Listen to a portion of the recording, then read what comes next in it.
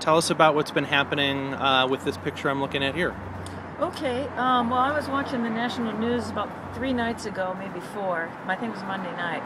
And Katie Couric said, and now we're going to go to commercial, but when we come back, we'll have long-lost rare film footage of Babe Ruth and Lou Gehrig. And in the background, I see this film playing, and there I see my grandfather and my grandmother. Wow.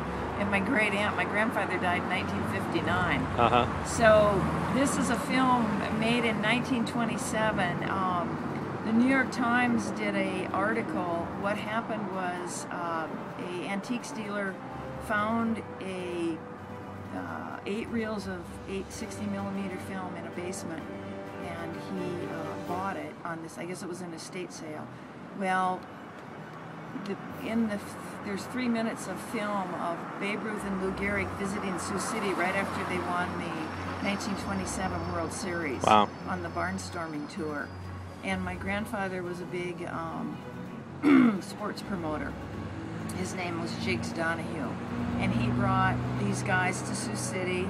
He also brought Joe Louis and Jack Benny and Abbott Costello. Wow. So anyway, we had a copy of this film because my mother had 5 brothers, and one of the brothers had the original film. So all the brothers and sisters got copies. So I've been watching this film growing up. And, yeah. Same way that the article in the Times didn't know who these people were in the film, all the pedestrians. They only know Babe Ruth and Lou Gehrig. So I contacted the writer of the story, and he called me, and I said, you know, that's my grandmother, that's my great aunt Ursula, that's my grandfather. He was the promoter. He brought him to 3723 Jackson Street in 1927. Wow. And so then the writer of the story contacted my mother and her older brother Phil, who's that guy right there. Phil is on the horse, and he's now 94 years old. Oh, that's great. And he is the one that was the captain of the Notre Dame golf team. So they were all big athletes.